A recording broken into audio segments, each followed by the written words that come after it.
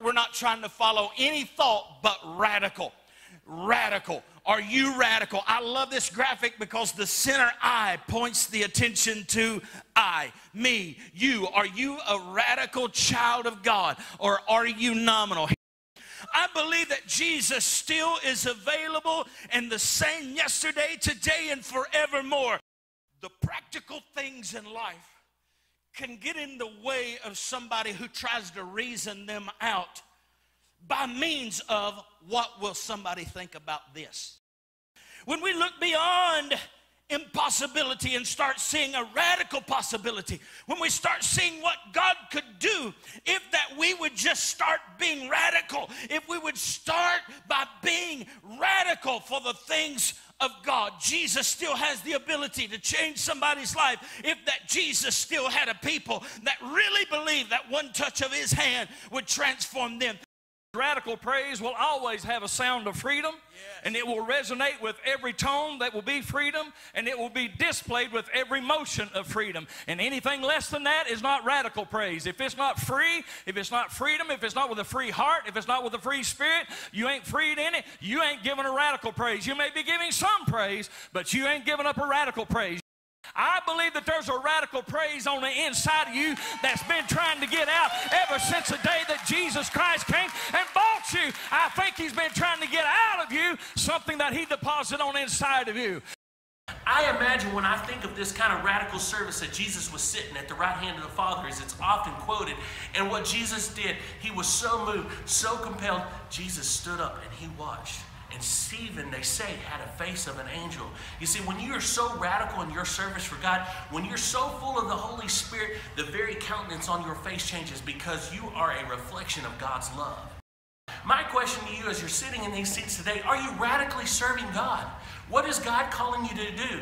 You see, if we really want to grow this church, if we really want to change our community, it's up to you to radically serve. Because when Stephen and his 6 brothers were doing what they were called to do, it says the church began to multiply. They did not think that their particular task in serving God was lesser than. They believed what they were called to do was a great calling. Miracles, signs, and wonders followed the man of God who was supposed to be serving orphans and widows. Too many people want a platform, but when you have radical service, God will follow you wherever you go. And that's what God's calling us to do in radical service today. But over the last 5 or 6 decades in our country, I think we've begun to see a real erosion of that biblical foundation that we've had. Because it used to be that we could mention the name Jesus Christ and everybody would know who we were talking about. You could talk about things within the Bible and there would be a level of understanding. But you can go out on the street nowadays and talk about Jesus, talk about the things of God, and they'll look at you like you're a 3-legged duck. They don't know the things of God anymore. They don't have that biblical foundation because it's begun to erode over the years. You know what a flu shot does? Or what a flu shot is? A flu shot gives you just enough of what it is that you're wanting to fight against, so your body will build up immunities to that. If we're not careful, we'll get just enough Jesus that we're inoculated to the gospel of Jesus Christ. And it'll no longer have the power to transform our lives or others. No longer have a way to stand up against those attacks from the enemy. Here's a simple prescription for radical discipleship. What if we started by giving God 10 minutes a day? Every day. Radical discipleship is consistent discipleship. It's a challenge I have for you today to be a radical disciple, because if it's not us, then who? And if it's not now, then when? And if it's not here, then where? As the body of Christ, we have to be radical disciples. When stress and when all these things start to hit us, fear starts to arrive. And fear starts to push away your faith. Sometimes you got to pray for yourself. Stop relying on everybody else to pray for you. Sometimes it's God trying to get you to pray through. And that's why your breakthrough doesn't all the time come from the altar. Sometimes your breakthrough comes when you're sitting out at Walmart and he's asking you to do something. When you're sitting at Walmart and he's asking you to walk up to somebody and pray for somebody that's dealing with something that you're going through.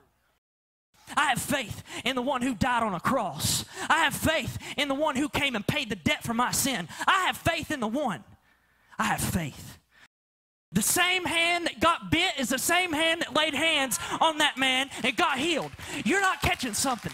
See, the same hand that you keep getting bit by is the same hand that's going to start walking up to people, and you're going to start seeing people get healed. You're going to start seeing people get delivered. You're going to start seeing people get saved. Because when this hand falls, hey, I've been through something.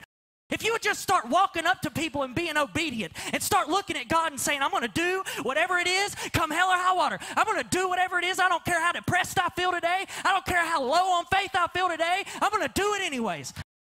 God says, I want a radical evangelism coming from this house. God says, I want radical praise coming from this house. God says, I want some radical disciples raised up in this house. And he said, I want some radical people of faith.